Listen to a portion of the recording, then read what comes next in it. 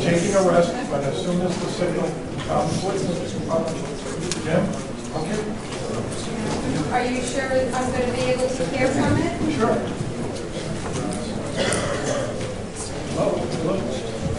I don't have it on yet. If those numbers aren't on, it's not recording. I hope I can hear it.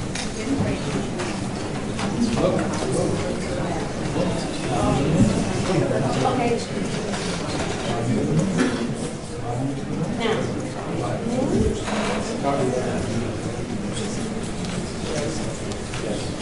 I'm ready.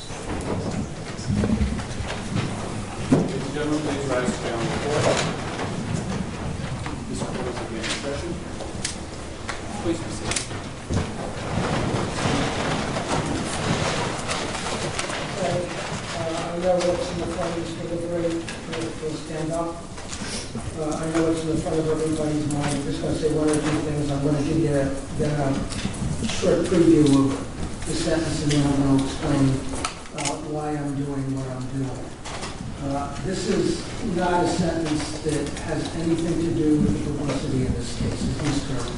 Carney acknowledged at the beginning. This sentence would be the same under the facts of this case. Were there no publicity whatsoever? Indeed, in some ways, I wish there were no publicity whatsoever, but the reality is the reality. I do want to talk a little bit about what I have not considered and what I am considered, but I don't want to keep you hanging. I know that that's torture, and I don't need to do that. The bottom line is, in terms of stand committed time, you're going to do a year in the House of Corrections and probation. That's the bottom line. There is going to be a requirement for another psychosexual evaluation. I don't know if it's going to come back the same or different, but it will be what it will be, and I will talk about that in a couple of minutes too. There are certain things I have not considered and certain things I have considered. I am sentencing you for your convictions, not your acquittals. If you had been convicted of the more serious sexual felonies, I can assure you that you would have been sentenced to the state prison for the sexual felonies that you were acquitted of. And it wouldn't be 3.5 to 7 years either. It would be a longer sentence than that. You're not being sentenced to that. And so you are being sentenced for the crimes that you were convicted of, not the crimes that you were not convicted of.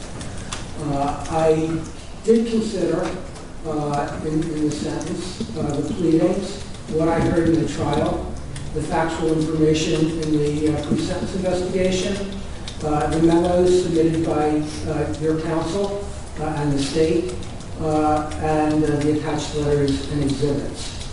I observe and believe that you are neither the angel that is portrayed by your counsel and the attached letters in your memorandum, nor the devil that is portrayed by the state. And I am sentencing you as a human being who has been convicted of 5 crimes. And those are the 5 crimes that I am sentencing you on. Mr. Carney has referenced, and not just from him, I've heard it referenced, that this is a case where lives have been destroyed, yours and the victims. That's possible. I hope not. I hope not. You're young. The victim is young. And I hope that both you and she will, it's obviously a detour, but will learn and grow and go on from what is obviously an adverse situation. But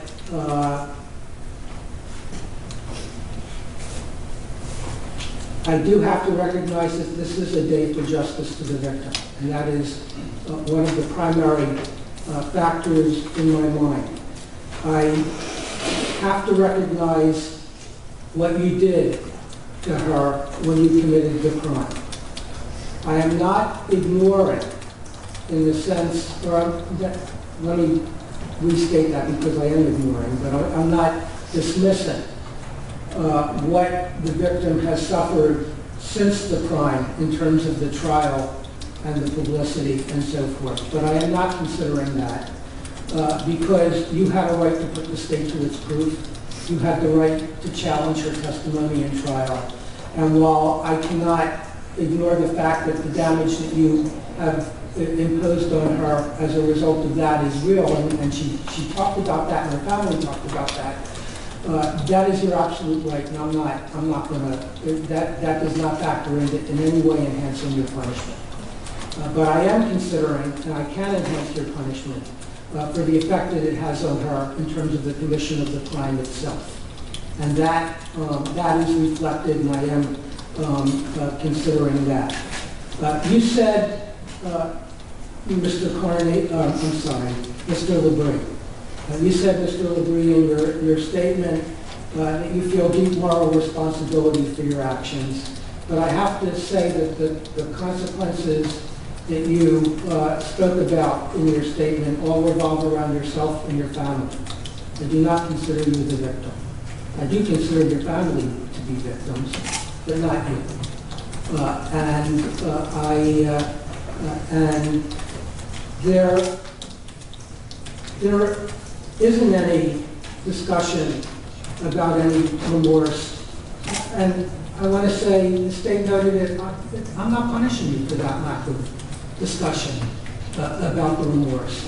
Because I bluntly, I think if you did express remorse, it would be dishonest at this point in your life. Maybe at some point we'll get there.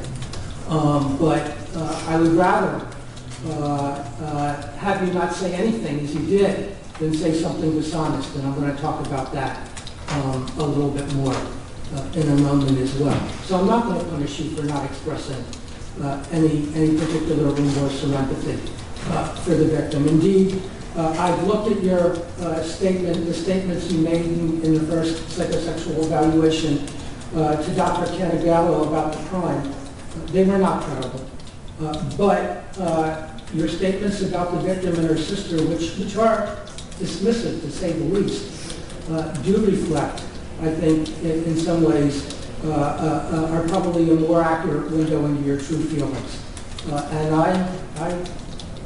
that is what it is. And I have to accept that. And I would rather that you not express a false sympathy, that you do what you do and simply stay silent in terms of this sentencing term. So I'm not going to punish you for that.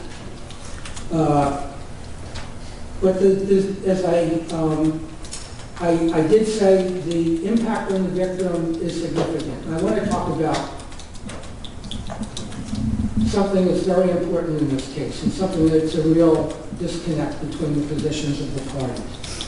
The jury found, in terms of the more serious crimes, the state did not prove beyond a reasonable doubt that the victim was not successful in communicating to you and did not do enough to communicate with you by speech or conduct, that there was not freely given consent to the sexual act. It does not follow from that, as your counsel has argued that it does, that the act was consensual. What follows, I mean, the state did not prove it. I'm not punishing you for that reason, but that does not mean that the victim consented to the sexual penetration. And indeed, it is clear from the impact of this crime that she did not. This has been characterized as a quote-unquote not serious statutory rape. And I don't want to say that any of these crimes is not serious. They're all serious. But I've sat long enough. I've seen situations where the defendant and the victim are in love. They may even subsequently get married after the conviction. It's a parent who has called out the relationship, and that's why it's prosecuted. And it's certainly more than consensual here. This was not consensual. You did not take the time to get to know the victim, to know whether what you were doing was something that she wanted or didn't want. You did not take the time to get to know the victim, to know how she reacts to various things like that. So it was, while I accept, as I must and will not punish you for the serious crimes, because the jury found that the victim did not effectively communicate her lack of consent. I am not necessarily agreeing with the statement that it was a consensual, it may have been a consensual date in the sense that the victim went with you willingly. That's clear. I'm not saying that she didn't, but she never, I don't think you can infer that she consented to the sexual penetration.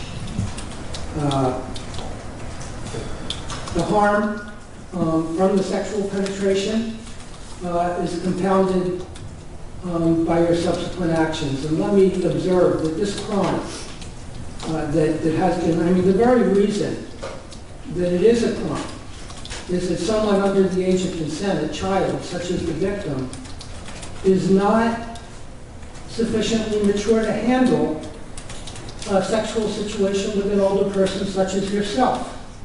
That's the crime you were convicted of. Engaging in sexual penetration with someone who is not old enough to know how to handle it. She was in over her head.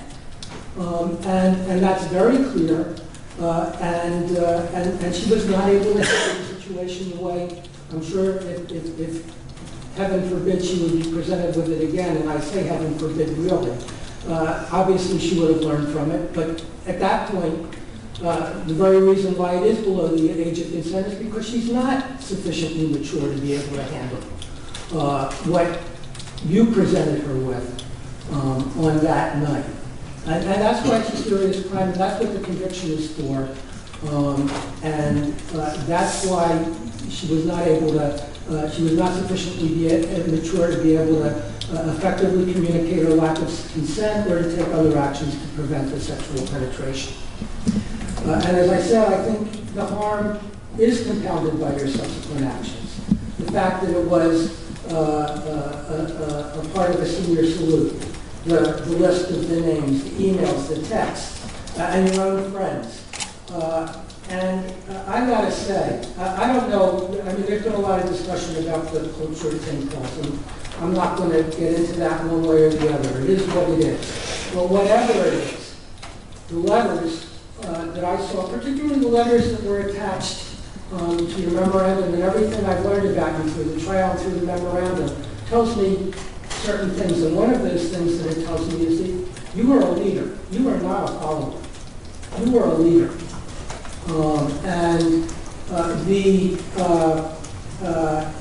While whatever the tradition of the senior salute was or is or may have been at St. Paul's, you as a leader certainly took it to another level by engaging in sexual penetration with a 15-year-old. So I have taken that into account. I've also taken into account the lack of credibility of your denials of sexual penetration. And the jury found, that your denials were not credible either to the police or to the jury, and bluntly, they weren't credible to me either.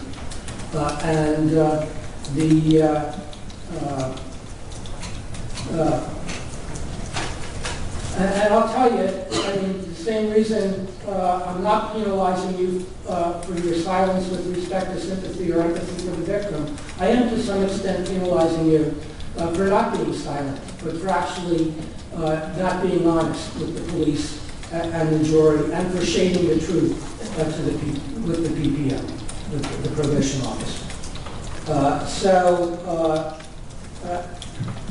You did deny, you did and are denying until you die. And in some ways, I mean, you've been successful. In some ways, you're a very good liar. It served you in good stead in some points in the past. I don't know, because of your lack of credibility, how much to accept and how much. I simply don't. The authenticity of a lot of your other representations. So I also have considered the mitigating factors, and they've been well referred to. You are young, you're extremely intelligent, you're a hard worker, you have real academic achievements, and those are and you have been supportive of a range of people, and I see that from the letters. And I am not ignoring that. It might have been a heavier sentence without those mitigating factors. So I haven't given you a state prison sentence as requested by the state and as recommended by the probation officer and the PSR. I think under the circumstances I don't need to do that, and part of that are the mitigating factors that I just indicated. So that gets me to the sentence that I'm actually imposing. It is I'll read them in a moment, but on the three, two of the sexual assaults and the endangering the welfare of a minor, there are 3 concurrent sentences of 12 months in the House of Correction. The stand committed, as I say, all concurrent with each other.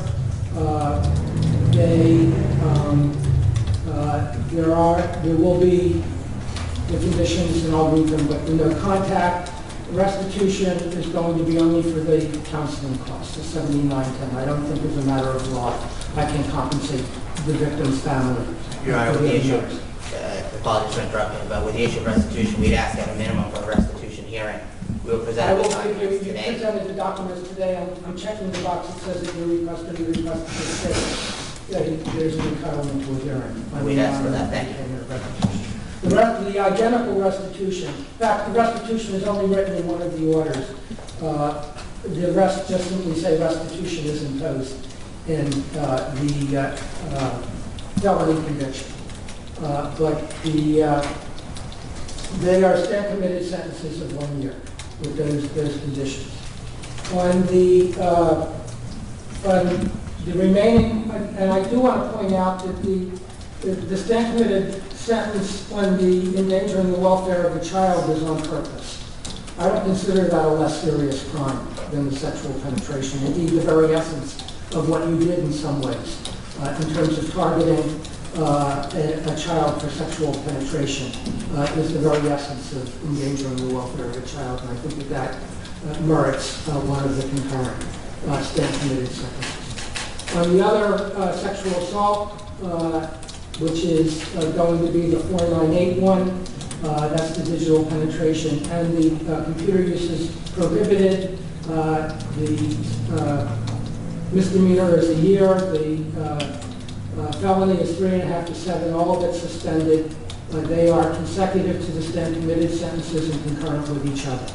They're all fully suspended. The suspension windows will be 7 years for the felony, 3 years for the misdemeanor.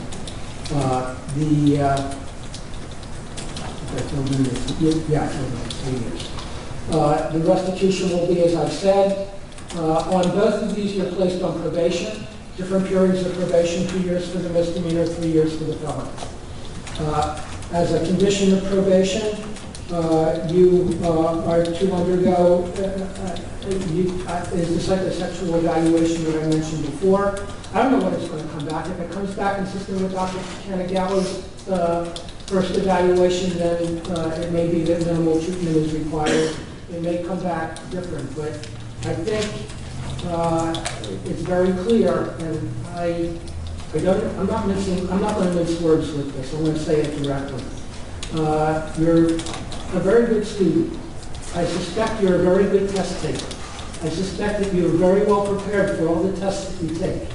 And I would expect that whoever does the psychosexual evaluation again will know that he's dealing with someone who is a very, very good test taker who may be very well prepared. And I will simply leave it at that.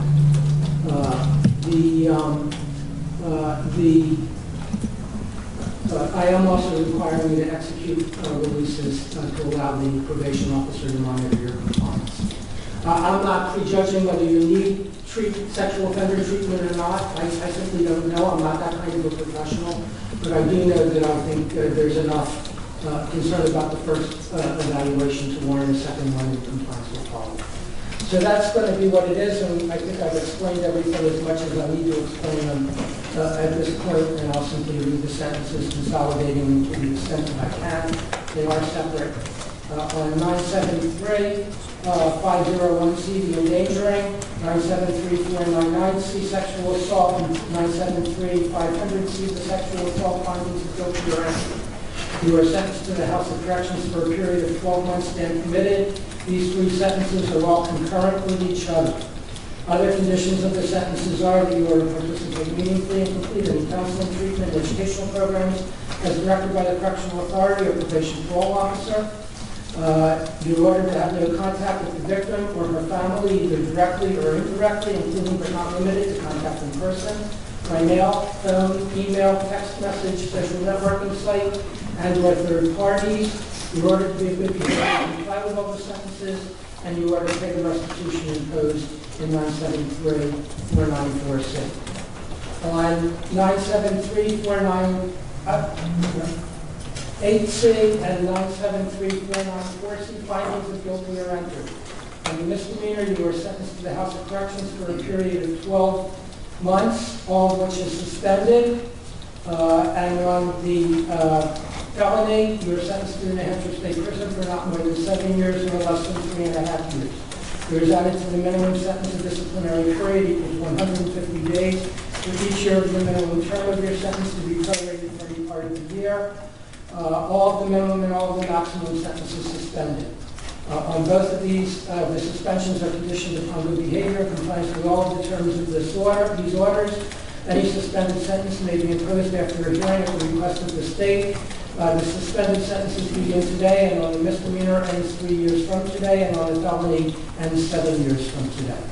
These sentences are consecutive to 973-499, 500, and 501C, and concurrent with each other.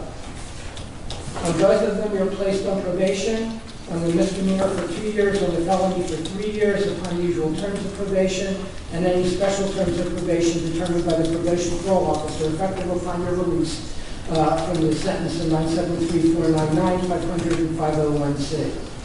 On the felony only, subject to the provisions of RSA 504A4 Roman 3, the probation parole officer is granted the authority to impose a jail sentence of 1 to 7 days in response to a violation of a condition of probation, not to exceed a total of 30 days during the probationary period. On both of them, violation of probation or any of the terms of the sentences may result in revocation of probation and imposition of any sentence within legal limits for the underlying offense. Other conditions of the sentence are, and this is the restitution requirement of $7,910 plus statutory 17% administrative fee through the Department of Corrections as directed by the probation parole officer. At your request or the request of the Department of Corrections, a hearing may be scheduled on the amount or method of restitution, of payment of restitution.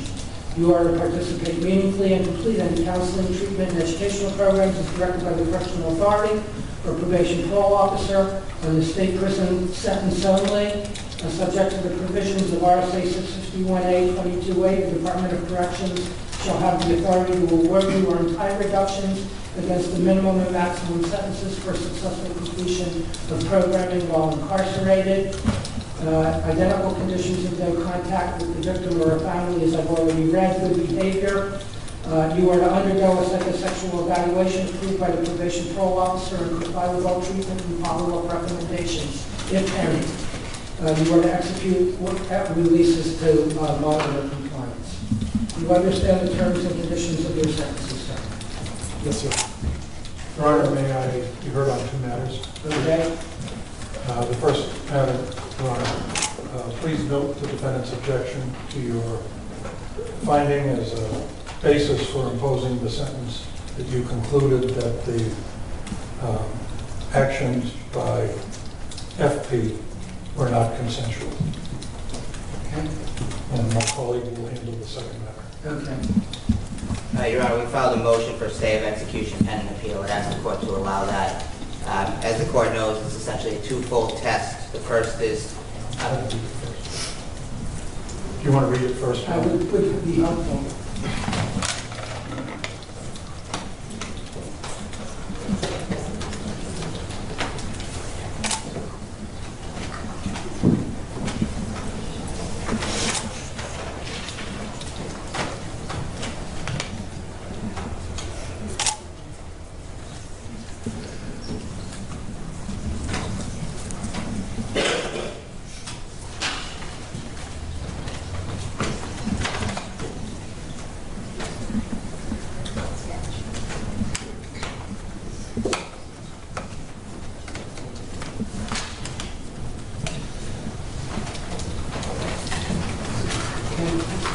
Your Honor, as you know, it's essentially a twofold test. The One is... defendant, be seated. Yes, ma'am. Your Honor, I apologize for interrupting, but I have to do this because I have a duty of candor to the court.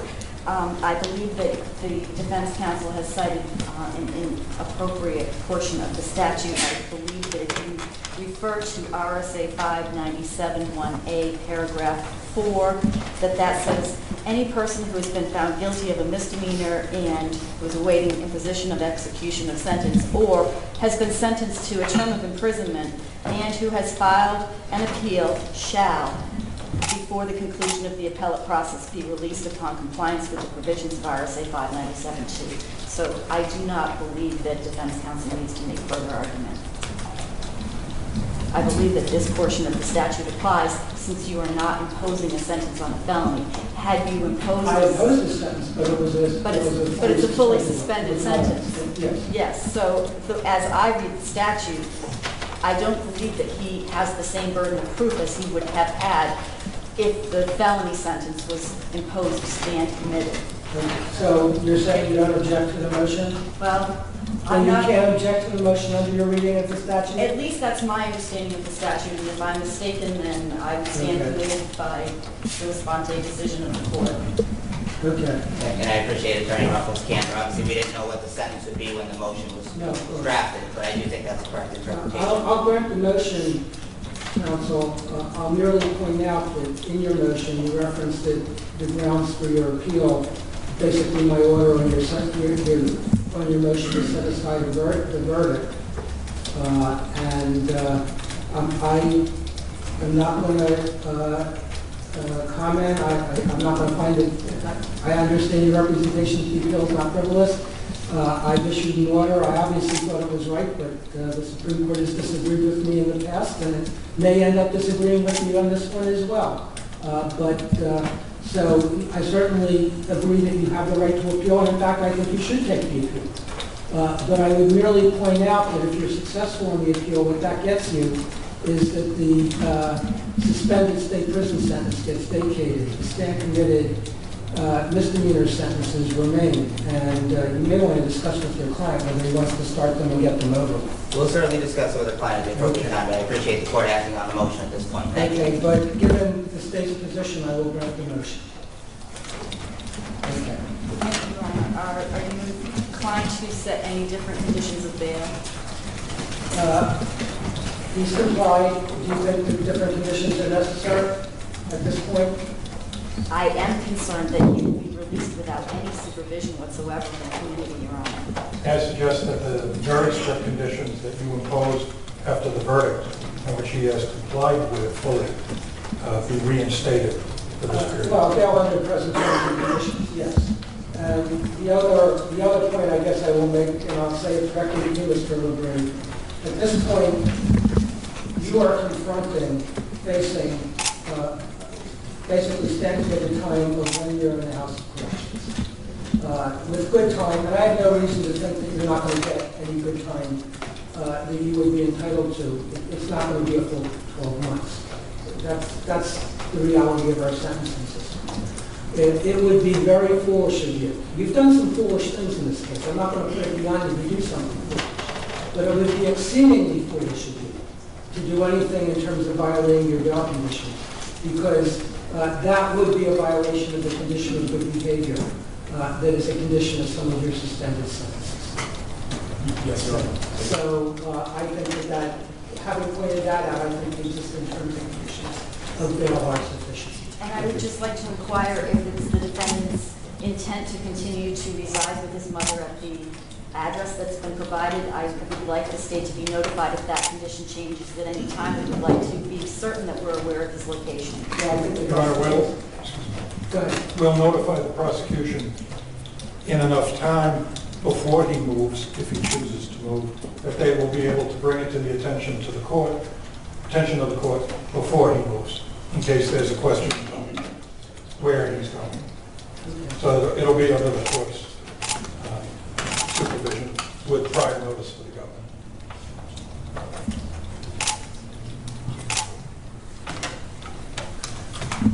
I'm sorry, Your Honor. My question, first and foremost, is that it's my understanding that the duty to report on the registration does commence today, as with the sentence, regardless of whether his release pending appeal has been granted.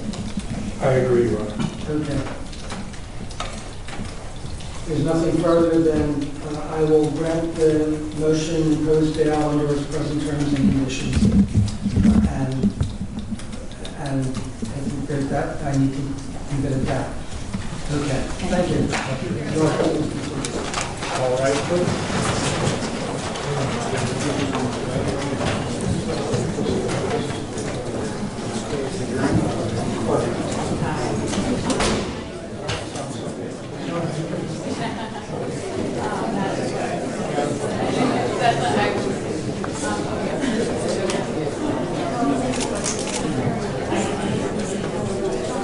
What happened, Danny?